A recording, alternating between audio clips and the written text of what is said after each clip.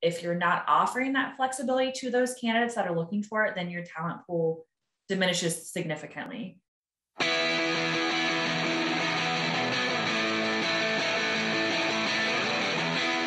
Hello there. This is John Bernatovich, your host of the HR Like a Boss podcast. Thank you for listening. Please like, comment, subscribe, and share with a friend. I've embarked on a journey to get to know amazingly awesome HR and business professionals, and I'm trying to understand what it takes to do HR like a boss. On today's show, I cannot tell you how happy I am to have Jamie Myers on the HR Like a Boss podcast. I met Jamie almost 11 years ago at a Panera in Montrose. I know on the last show we had Bob on, I met him at Summit Mall, and so surreal to have this series of Willory employees joining me to share what they think it takes to do HR Like a Boss. So Jamie, welcome to the HR Like a Boss podcast. Hey, John, I am happy to be here. Great. And I'm so excited to have you be able to share your experiences over the years. I know over the last 11 or so years, we've gotten to know each other quite a bit. And I'm gonna do a first on the HR Like a Boss podcast. And if you're listening at home, Jamie and I have something in common. Here's one of them. This is Jersey. She's looking at me like, what the heck? Jersey's a Cavapoo. She's waving into the camera right now. And we have a love for pets that we've learned over 11 years that we have in common, amongst other stuff like recruiting and helping people. But Jamie, for those that don't know you, say bye, Jersey. Those of you listen on the audio, she's not sure what the heck's going on right now. But Jamie, tell the listeners a little bit about yourself, what you're into these days, and how you're doing. Yeah, I'd be happy to. So like John said, we do love dogs. I am a dog mom of 2. I have a French bulldog, named Bruiser, and a pit named Vivian. So those are my 2 fur kids. I have been with Willory for going on 11 years this year. Started fresh out of college with John.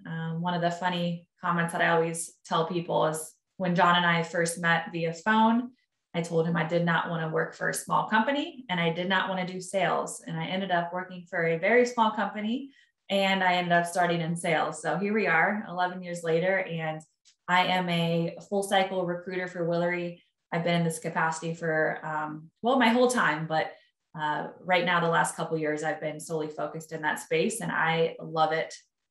Down here in Columbus, Ohio, go Bucks. I am a Ohio State grad. So yeah, just happy to be here and talk to you guys a little bit about HR and from my recruiting perspective. Jamie, how would you describe the purpose of human resources? Yeah, so when I think about human resources, I think a formal definition and I think of an informal definition. So from a formal perspective, I really think the purpose of HR is to really manage and develop the entire employee lifecycle from hire to retire. So that's probably a pretty common response. But informally, I really think that human resources is the voice of the employees. So being able to listen, prioritize, and promote employee opinions and ideas, I think is truly their purpose.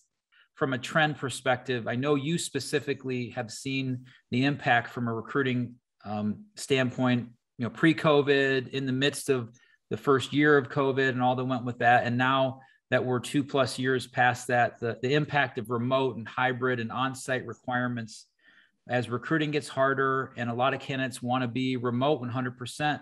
And I'm curious about your perspective of that, how clients can adapt accordingly to be able to attract top talent. Yeah, it's been really different the last few years since I started, when everybody was just on site. There's no such thing as remote. And the fact that Willory is 100% remote was kind of an anomaly. If you guys didn't know that, we're 100% virtual workforce here. So luckily we were not impacted by the pandemic. But, as I've continued to recruit over the last couple of years, some of the trends in work environments have definitely shifted. So, companies are trying to manage their workforce through different environments, whether it's on-site every day. Yes, there's actually still companies to this day that have people on-site every day. And then there's others that are offering more flexibility by changing to more of a hybrid, remote on-site, or 100% remote work environment. So this is really impacting recruitment, as you can imagine, from a couple different angles. From a candidate perspective, most candidates that I talk to this day are in the market for a hybrid at the very least, but mostly 100% remote work environment. So That adds a level of difficulty from a client company perspective.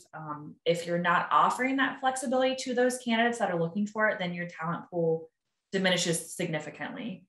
And I'm curious about the person that you have in your life that carries such a high degree of EQ and how it has positively impacted their effectiveness in their job and their relationships and everything they do.